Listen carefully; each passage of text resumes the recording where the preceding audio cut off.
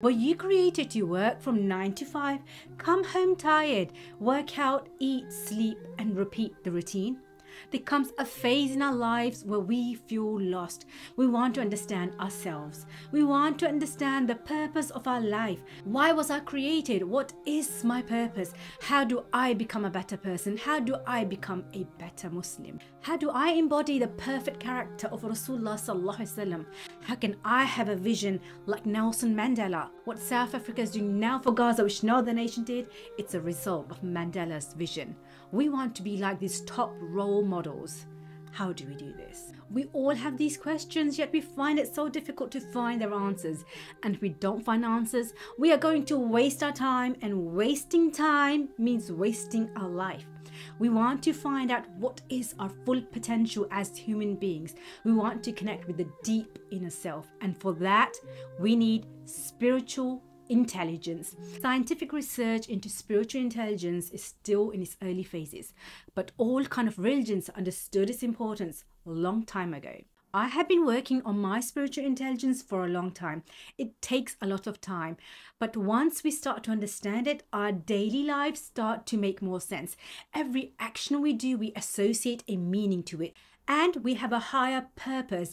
And guess what? Even if we were to die and not reach that higher purpose, that higher goal, the reward won't go to waste. Why? Because our daily lives, our everyday actions revolve around that higher purpose, that goal. Today I will give you some insight into spiritual intelligence, but I want to point out, if you want to have spiritual intelligence in your life, you must have emotional intelligence. And I've made a video on that, and I would strongly suggest you go and watch that video before watching this one, and I'll leave a link for you in the description. So the first question is, what is spiritual intelligence? Dana Zohar has done some very interesting research on spiritual intelligence. She compiled different brain studies where the brain was scanned depending on which area of the brain was being used. So whenever there were logical discussions like calculations, a certain area of the brain will light up. When discussing family, relationships, love, etc., another area of the brain will light up. And when discussing dreams, aspirations, vision, and purpose, a completely different section of the brain will light up. So this study reveals we have three types of intelligence: rational intelligence, which is the IQ, emotional intelligence, and spiritual intelligence. And what this indicates that in our lives, if we don't have any purpose we are working towards, we don't have any goals, any values, any dreams, then we are going to feel incomplete. So we need spiritual intelligence. So very briefly, let's try to understand the difference between people who have high spiritual intelligence and those people who have low spiritual intelligence. Those who have high spiritual intelligence are people who have a vision, they have purpose, they have goals and dreams, and they are very flexible in how they reach their purpose. Wherever destiny takes them, they flow with the destiny, but the eyes are on that higher purpose. These people are people who have wisdom. They understand the difference between right and wrong. They have maturity of the mind. These people also have a sense of servitude. They like serving others, and this keeps them humble. That means they are not selfish. Also, these people, when they go through some sort of suffering or pains or trials, they are able to make peace with their situation, and these people are loving, sincere, and have high values. And according to a study by Elma, these people are generally more healthy and they have less diseases. In comparison, those people who have low spiritual intelligence, they are more rational, very scientific, they have more signs of despair, depression, fanaticism, obsession, selfishness, they can be manipulative, and they don't really understand the difference between right and wrong. Also, another thing about these people is that they are very short-sighted. They only see things in that moment. They are not able to have that deep insight and look at the greater meaning of things. Before I give you some practical tips on how to be someone with high spiritual intelligence, I want you to understand the spiritual intelligence of Rasulullah sallallahu alaihi wasallam. So very briefly, let's just talk about his spiritual intelligence. First of all, what was his purpose? As Muslims, we all are very lucky. Our purpose is very clear. It's the pleasure of Allah subhanahu wa ta'ala. Now, how we want to attain his pleasure, that's very personal. We all are going to have a personal journey. And for that, we need to know our strengths and our weaknesses. So Rasulullah sallallahu alaihi wasallam How does he want to reach his purpose? He set some goals for himself. So from these goals would be to give da'wah, to give the message of Islam, to give warnings, to give glad tidings, to try his best that more and more people can become Muslims. So that means his everyday actions and decisions are going to be in line with his goal, with his greater purpose. So for example, let's think about the Treaty of Hudaybiyah. When Rasulullah sallallahu alaihi wasallam signed that treaty, some of the Sahaba thought it was not a good idea. Why? Because it made the Muslims look weak. But Rasulullah sallallahu alaihi wasallam, he's not thinking of the treaty personally, that's making him look weak. He's not thinking of in short term that in the short term it's not very good for the Muslims. What is he thinking? He's thinking of the long term, and he is thinking if this treaty is actually going to help him to reach his higher purpose, his goals. And that's exactly what happened. The treaty was a great success. So that tells us our daily decisions and actions should not be based on short-term thinking. They should be based on long-term thinking. And to make something long-term, you need to have a purpose that you want to reach. Thirdly, we need to understand the how. How did Rasulullah sallallahu alaihi wasallam reach his goals? So he is very flexible. In Makkah, his approach is very different than his approach in Medina. In Makkah, the situation is different. So he's more tolerant and has more patience. Whereas in Medina, the situation changes. So he's establishing a state, creating a system, nurturing the Sahaba so they can continue his work. So we learn that we need to be very flexible wherever our destiny takes us. Just move with the destiny, but keep your eyes on the purpose. And people who have very low spiritual intelligence, they become very rigid and strict, and they have this mentality of my way or the highway. But people with high spiritual intelligence learn to be flexible, and they're not too attached to things. They can let go of things. Then the fourth thing is that to reach our purpose, we need support. So Rasulullah sallallahu alaihi wasallam, he needs support as well. So he's doing a lot of ibadah and he's getting direct support from Allah subhanahu wa ta'ala. And then in Makkah, he's getting support from his family members. He gets a lot of support from his wife Khadija and his uncle Abu Talib. When he goes to Medina, he gets a lot of support from the Sahaba. So from this, we understand we need a lot of support. We want support from Allah subhanahu wa ta'ala so we can become strong. We need support from our friends, family, colleagues, and all of these people are very important for us to reach to our goals. So we need to be very careful of our company as well. Then the fifth thing is, what kind of strengths and values do we have which are very important to us? And these are going to be very, very personal. I want to tell you a story about Rasulullah sallallahu alaihi wasallam, how he was able to reach his purpose and how this purpose was actually fulfilled based on what decisions he was making in his daily life, what actions he was taking in his daily life. So our daily lives are very important. Let me tell you the story of Thumama.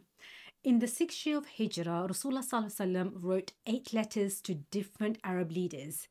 One of these letters he sent to Thumama, who was a leader of a tribe. When Thumama received this letter, he became angry. He rejected the message, and also he decided to kill Rasulullah sallallahu alaihi wasallam. Now, it wasn't easy for him to reach Rasulullah sallallahu alaihi wasallam, and instead he killed some of the Sahaba. And when he killed the Sahaba, Rasulullah sallallahu alaihi wasallam declared him as a wanted man. So it wasn't long after that he was traveling to Makkah. And to travel to Makkah, he had to pass from outskirts of Medina, and some of the Muslims saw him and they captured him and they took him to Rasulullah sallallahu alaihi wasallam. These Muslim men who actually just captured him, they were not aware that he was actually that leader. But Rasulullah saw him and Rasulullah knew straight away this was Thumama. Rasulullah said nothing to him. He saw him and he left him and he went home and he said to his family, prepare food and drink and, milk the camel. And he personally sent food from his house for Thumama. The Sahaba were a little bit confused, thinking he's a wanted man and Rasulullah is being a great host to him actually. Thumama himself was a bit confused. Then Rasulullah sallallahu alaihi wasallam went to Thumama and he said to him, what do you have to say about yourself? Thumama said, if you want revenge, I can give you noble blood, in revenge. If you want to forgive, I'll be very grateful. If you want ransom, I can give you any amount you want. Rasulullah sallallahu alaihi wasallam left him alone and he went home. He came back after 2 days, and every day food and milk was personally coming from Rasulullah for Thumama. So Rasulullah came back after 2 days and he asked Thumama the same question. And Thumama gave the same answer. Rasulullah left him alone again and he went. Sahaba are still getting confused what's happening here. Thumama is also confused. Then Rasulullah returned back the next day. He asked the same question. Thumama gave the same answer. And then Rasulullah ordered the Sahaba, he said, set him free. Thumama was shocked. He got on his camel and he started riding. He didn't get far. He was just in the outskirts of Medina and something stopped him. And he returned back and he went to Rasulullah and he gave Shahada. And then he said he's got the blood of Sahaba on his hands. And Rasulullah said, don't worry. Once you become Muslim, all your previous sins are forgiven. And then Thumama said, from now onwards, myself, my sword, and all people under my care are at your service. Now, how was Rasulullah able to impact these people's hearts, inspire them, change their lives? It was because of his spiritual intelligence. If he had taken revenge, what would he get out of that? Thumama would have died. His people would not have become Muslim. It was too far away from his purpose as a Nabi. If he took some ransom from him, what was that? It was just a short-term gain, no long-term gain. Again, it's not in line with his greater purpose. Forgiveness was more in line with his greater purpose. And it was that sincerity that was coming from his heart, which used to touch other people's hearts and inspire them and change them. And that's the spiritual intelligence we want to embody. We want to change our lives and inspire others as well. So how can you have high spiritual intelligence? Now this section, I'm going to divide it into 2 parts. First part, I'll just give you some broad ideas of how to become someone with high spiritual intelligence. And the second part, I will break it down into daily tips you can do to have more spiritual intelligence. So let's look at the broad concept first. So first of all, we need to understand who we are has not exactly been our choice. We are the result of our genes, of our environment. That includes our parents' upbringing, what school or college, university we went to, our friends, what we watch on TV, social media, everything.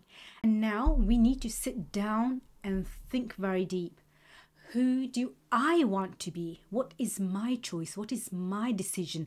How can I become a better Muslim? How can I become a better person?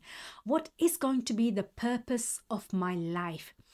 What legacy do I want to leave when I die? I want my life and my death both to be meaningful. Ibrahim alayhi salam also made dua to Allah subhanahu wa ta'ala, asking him to grant him a good name with later generations, asking him to grant him a good legacy he can leave behind. We need to start thinking deep. Many of us feel fragmented, where there's an internal battle going on between your intellect and your emotions. And if we want to feel at ease, we want to feel peaceful, we want to feel complete and whole, for that it's a must that our intellectual intelligence, our emotional intelligence and spiritual intelligence are all in peace. They are all aligned with one another and they are not in conflict with one another. And for that, we really first of all need to understand ourselves. So self-awareness is very important, and I have given tips on how to become more self-aware in my video on emotional intelligence. So yeah, once again, make sure you do check that video out. So once we've understood ourselves, the next is we really need to understand what are our values. What do we live our life by? So these are very personal. For someone it might be time, they just don't want to waste any time. For someone else it might be just live and let live. For someone else it might be upholding the truth even if it gets you in trouble. So everyone has different values and we really need to understand them. Once you become more self-aware, you have an understanding of your values.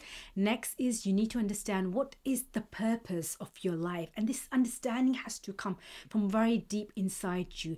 And how do you want to reach that purpose? You want to have a broad context of your purpose of your life, and then your daily actions and decisions, you want to connect them to that greater purpose. You want to associate a meaning to your daily life, and all of that will inshallah increase your spiritual intelligence.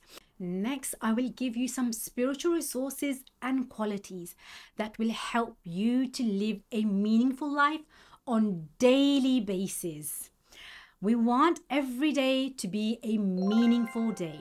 So first of all, don't belittle your daily activities.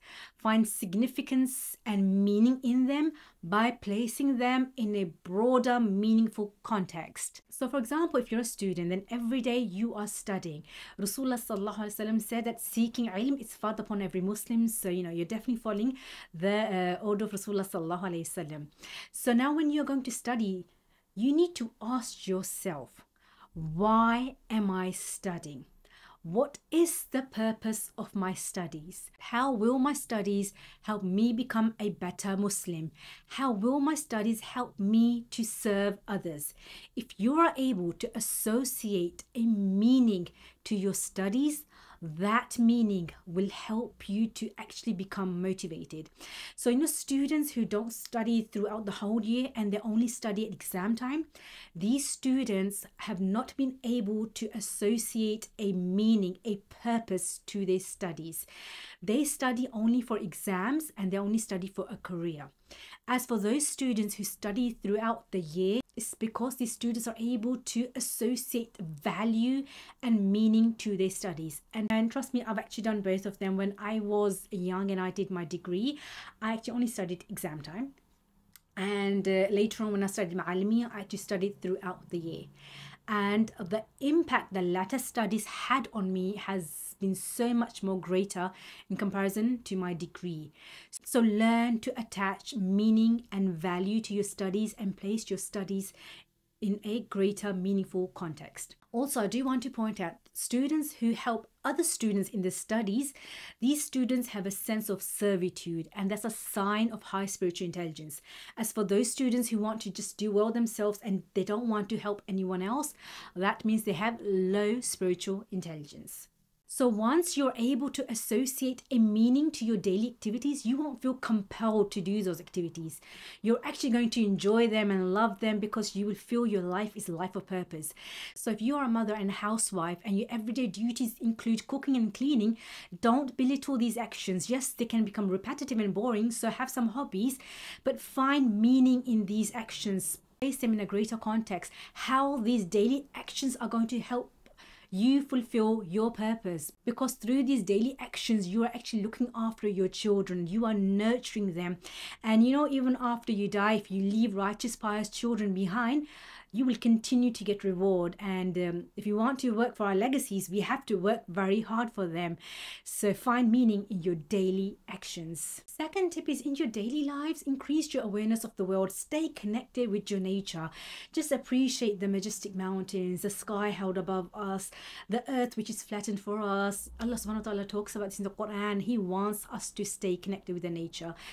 Connection with the nature is like connection with your own inner self as well. Another way to actually have connection with our deep inner selves, it's maybe through art and creativity. Maybe write a poem or read poems, listen to nasheed or even sing a nasheed, painting, drawings. Art helps us to kind of dig deep in us as well, and that's what we want to do. That's where spiritual intelligence comes from. You need to really understand who you are. Also, this would include when you're reciting the Quran, recite it beautifully. Rasulullah sallallahu alaihi wasallam actually said, recite the Quran beautifully. And also, what does Allah subhanahu wa ta'ala say? He says, ponder upon the Quran. When you're really pondering, you are doing deep thinking. You're thinking about life and death, about suffering, about trials. You are really thinking hard, and it's this thinking that really helps us to understand ourselves and our greater purpose in life. Ask questions. Why am I scared of death? Is it because I'm not prepared for it? What's the purpose of my life? Okay, the problems I go through in life, how do I make peace with these problems? How do I find solutions for these problems? So start asking these questions. Also, try to forgive people. Allah subhanahu wa ta'ala really encourages us to forgive. Rasulullah sallallahu alaihi wasallam used to forgive so many people, even the mushrikun who used to plot and plan against him. So why is it so difficult for us to forgive? It's because of our ego, and our ego makes us think very short term. But when we are forgiving someone, when we don't really want to, why are we doing this? Because we want to please Allah subhanahu wa ta'ala. So that means we are actually focusing on the greater purpose. We are thinking about the long-term benefit. So always think of long-term, always think of the greater purpose, and never think of short-term. So part of our nighttime routine should actually be forgive people and sleep peacefully. Then the next step is start thinking about your path. How are you going to reach your purpose? You don't have to take one path. There can be multiple paths that lead to the same purpose. Start thinking about your, like, do you want to have this career or this career? Which is going to help me to reach my purpose?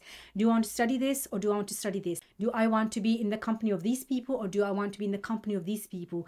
Really start thinking about different paths and start comparing them. Which one is going to be better for you in becoming a better Muslim, in reaching your purpose, in making you live a meaningful life full of integrity and high values. Also, on daily basis, start questioning your intentions, your motives behind every action. If your daily life, everything you are doing, it's because of yourself and not because of Allah subhanahu wa ta'ala and not because there's any sense of servitude, that's very problematic. Now, human beings, we have some level of selfishness because, survival is very important to us, but we don't want every action to be just about me, me, me. We want to do things for others without expecting any return. Also, at the end of the day, just reflect upon your daily actions and ask yourself, this action that I did it bring light in my heart or did it bring darkness in my heart? Anything that brings darkness is just going to be a burden on you, and try to eliminate these darknesses. So really start reflecting upon your daily actions. Until next time, reflect upon your greater purpose and your daily life, and see you soon. Assalamu alaikum wa rahmatullahi wa barakatuh.